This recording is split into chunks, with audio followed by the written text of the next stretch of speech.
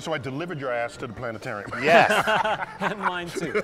Okay, guys, I gotta go. I have some spectrophotometry of post-starburst galaxies to analyze. Oh, God bless you. Chuck, Hey, pleasure. Chuck, thanks so much, man. Give me a ride anytime. Oh, you know it. Take care, Neil. All right, dude. As always. All right, all right. Okay, see you later. Thanks.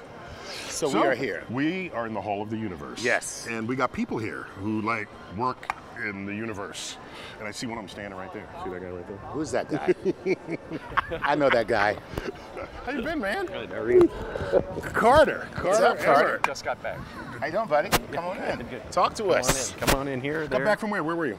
I was in Singapore, Thailand, teaching in Cambodia. I met the royal astronomer in Thailand. I always wanted to be gave a somebody's royal astronomer. You know? Yeah. I'm a royal something, according to my mom and my wife. Astronomy doesn't measure into the actual equation, though. So he's got one of the coolest business cards ever conceived. Right. Okay, so what does it say?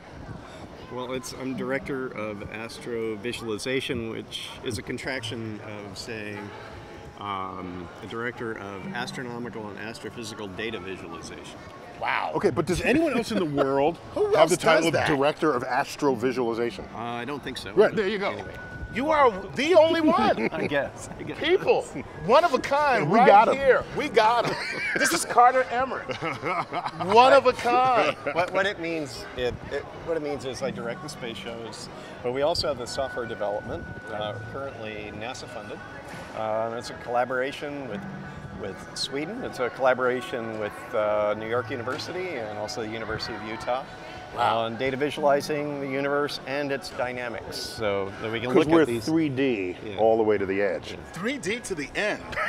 Nice. 3D or die. So the dome is digital universe is natively 3D, Right.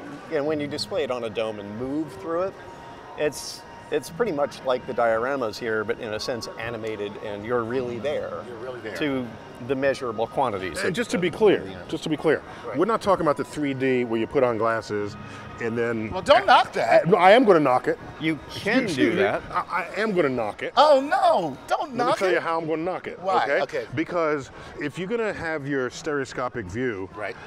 give you 3D, and you did that in the universe, I've seen people do that, and it's, oh my gosh, look at the galaxy, it's spinning right here in front of my eyes. The moment you do that, the galaxy is this big. Right. That's true. And galaxies are not this big. They're bigger than this.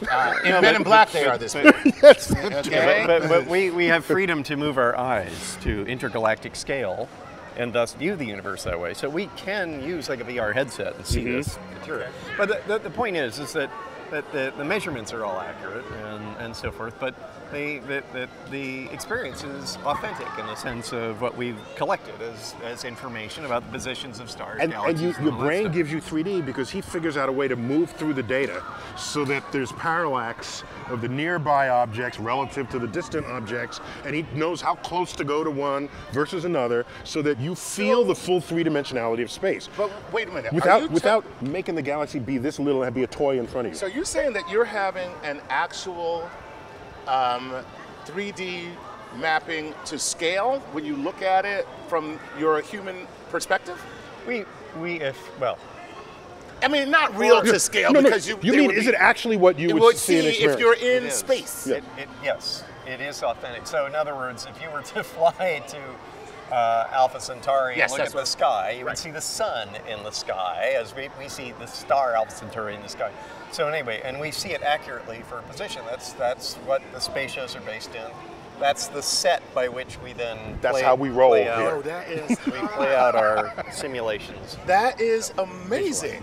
So you could literally, not literally, you can visually take a spaceship ride through the galaxy Yeah. inside of your experience. That was the major difference between the old Hayden and the new Hayden.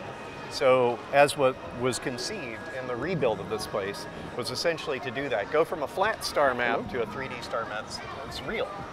Wow. Yeah. So here's the deal. I'm gonna ask you to do something, Neil. What's that? We're gonna fade to black, right? And when we fade to black, Dark universe. I want you to give me just a little something that opens the dark universe. All right? Can you? go. Ready? See you okay. later. We're fading to black. As we fade to black, never forget that all that drives this universe is dark. Dark matter, dark energy, the darkness in the still of the vacuum of space. Hey, fade back up. That was awesome.